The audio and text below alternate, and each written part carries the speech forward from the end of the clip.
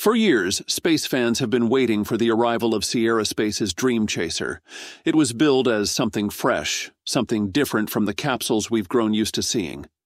A small spaceplane, shaped almost like a mini shuttle, with the ability to carry cargo and eventually people into orbit. From the very start, it stood out as one of the most talked about projects in modern spaceflight. But as we move deeper into 2025, it's becoming clear that the long wait isn't over yet. When Dream Chaser was first introduced, it generated a lot of excitement.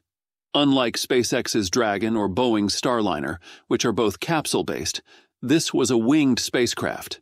Its design promised smooth runway landings on regular airport runways, quick access to delivered cargo, and a reusable structure that could reduce turnaround time between missions. The concept wasn't just practical, it was symbolic. It reminded many people of the retired Space Shuttle program, offering a chance to see winged spacecraft flying again. Despite the promise, reality has been much slower. Dream Chaser's first mission has been delayed again and again. Each year that passes without a launch makes it harder to believe the program is still on track. And in 2025, things look no different. The spacecraft named Tenacity, the first Dream Chaser expected to fly, still hasn't made it off the ground. The timeline has slipped so far that many now wonder whether Dream Chaser is starting to mirror the struggles of Boeing's Starliner. NASA has continued to speak positively about the program, but even the agency is starting to sound uncertain about when the first flight might actually happen.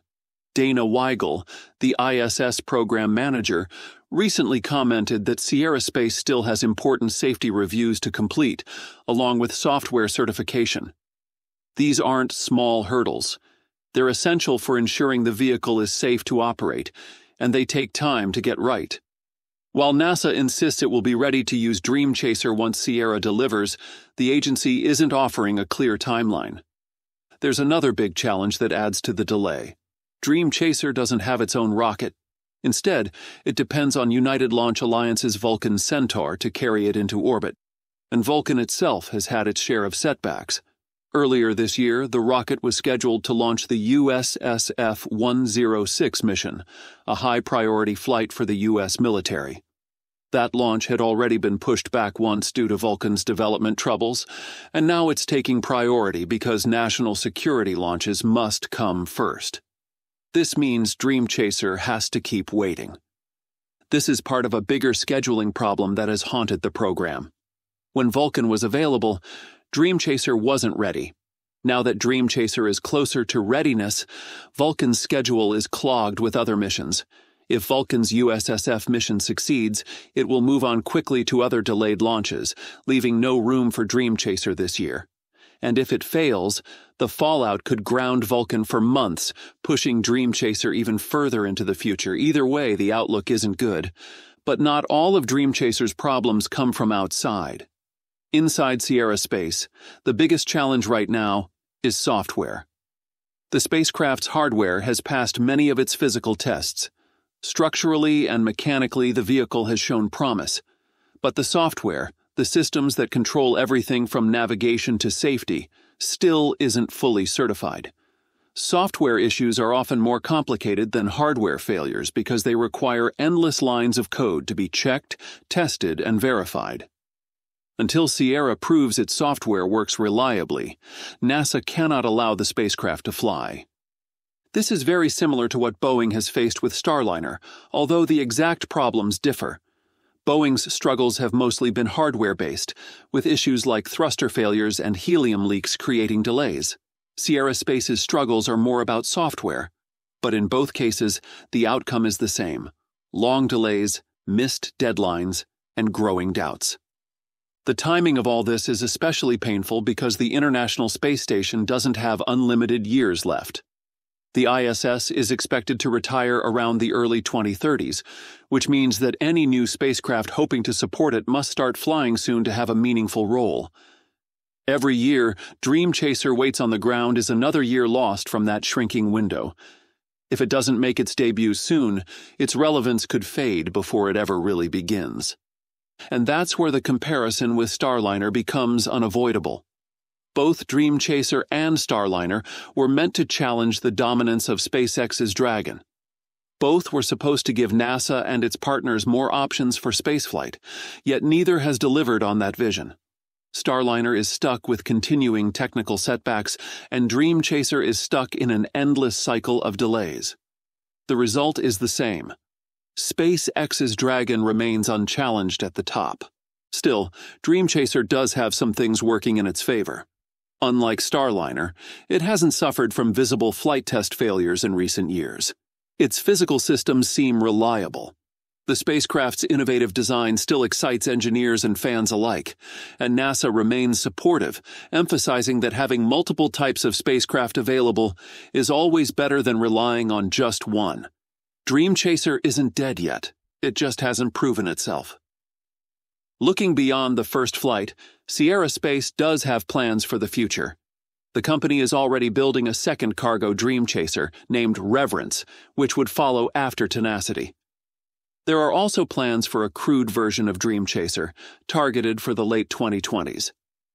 If Sierra can get Tenacity into orbit successfully, these future versions could begin to take shape. But everything hinges on that critical first mission. Beyond the ISS, Sierra has also been working on larger ambitions. The company is developing the Life Habitat, an inflatable space module designed for long-duration missions in low Earth orbit. It has also partnered with Blue Origin in the past on the Orbital Reef Space Station project. Whether those partnerships continue or Sierra pursues its own path remains unclear. What is clear is that Dream Chaser is central to Sierra's role in future space operations. Without it flying, those larger plans cannot move forward. The spacecraft's design still offers advantages that capsules like Dragon or Starliner cannot match. Its wings fold up to fit neatly inside a rocket fairing. It can land on conventional runways, offering quick turnaround and easier access to cargo. It also carries an optional cargo module called Shooting Star that increases payload capacity and flexibility. For NASA, having these different features available could add important redundancy and reliability to space logistics. And then there's the symbolic factor. Dream Chaser carries the legacy of the Space Shuttle. Even though it's much smaller, the winged design connects directly to an era of American space exploration that many people miss. That emotional connection still matters, especially when public excitement plays a role in how space programs are supported and funded. All of this makes one point very clear. Dream Chaser must launch soon. Its first flight is more than just a test. It's a proof of concept, a demonstration that years of work can finally produce real results. Without it, the spacecraft risks becoming another example of big promises that never fully deliver. Meanwhile, SpaceX's Dragon just keeps flying.